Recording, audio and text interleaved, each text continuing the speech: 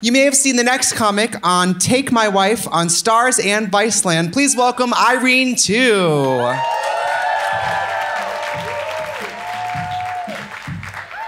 I hate going to public bathrooms, though, because I never know which one I should go into. And I think I should just start going to the men's room because no one would say anything to me. But I don't want people to think that I'm pooping all the time.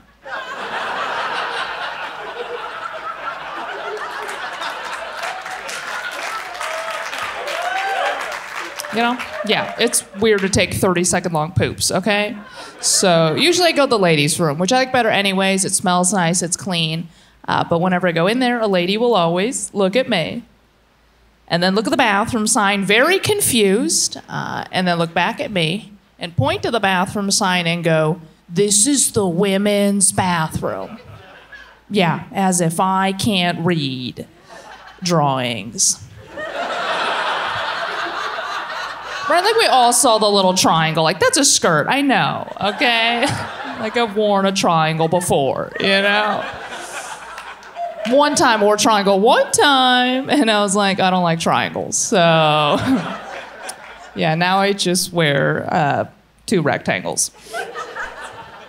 But that lady is always looking at me like she's expecting something, so I think the next time it happens, just gonna like, pull my tampon out and give it to her, you know? Like, is this what you wanted?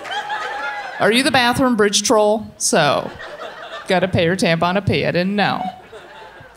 I flew up here a few days ago. I hate flying because every time I fly, I have to go through security, right? You know, where you pose for 3 seconds of that full body scanner. It tells you if you're a terrorist or not. And when you go through the machine, the agent actually has to pick your gender. And since I look like me, he always picks male, right? And then I go through the machine, and then he's like, fuck, we got to do it again. And I'm like, what do you mean we have to do it again? Right? Like, you messed up. I feel like you just have to do it again. Right? Even if I was carrying a bomb, just let me keep it, okay? Like, that's good customer service.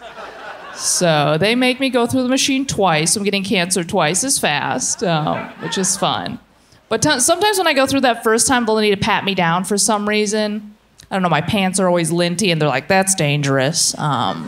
So some guy will start patting me down, and I don't say anything because it's 9 in the morning. I'm tired. Also, it does nothing for me. So he'll start patting me down, and at right about here, you could just see the color drain from his face. He's like, oh my God, this might be sexual harassment.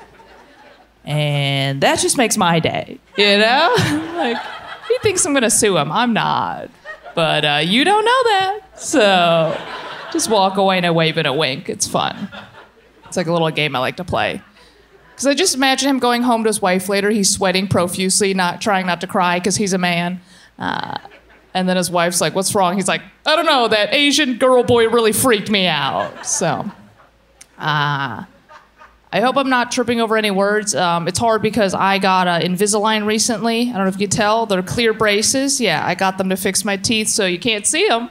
What they don't tell you, the lisp, not invisible. So, yeah, just have a little bit of a lisp now.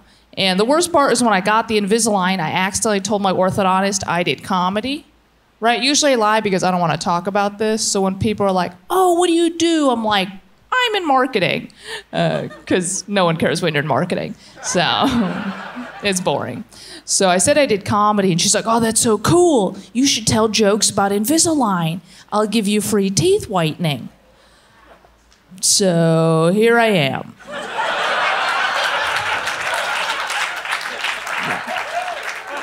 I guess I'm in marketing now.